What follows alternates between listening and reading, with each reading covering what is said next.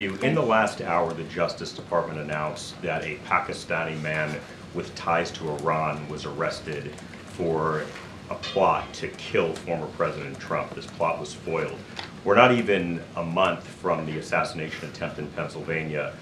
What is the administration's reaction to this? I mean, another assassination attempt on a president. I'll say this. So we are aware of the indictment that you're mentioning by the DOJ today. Going to be really mindful. I will refer you to DOJ as it's an ongoing law enforcement investigation. I'll add this, that based on DOJ's ongoing investigation, there has been no evidence to suggest that the individual named in today's indictment has any connection to the assassination attempt against former President Trump that happened in Butler, Pennsylvania. But anything else, that is something that I would have to refer to Department of Justice. What happened? I mean, this alleged plot.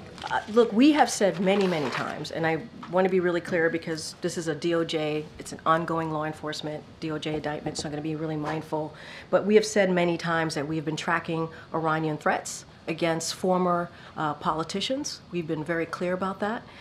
These threats arise from Iran's desire to seek revenge for the killing of Qasem Soleimani. We consider this a national and homeland security matter of the highest priority, We have repeatedly met at the highest levels of our government to develop and implement a comprehensive response to these threats.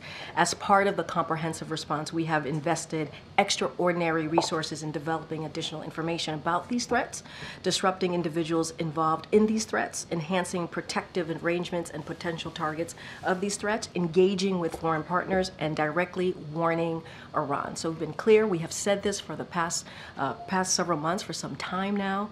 But as I just stated, we're aware of the indictment announcement today by DOJ. That is something DOJ to speak directly to on the specifics. If I may follow up on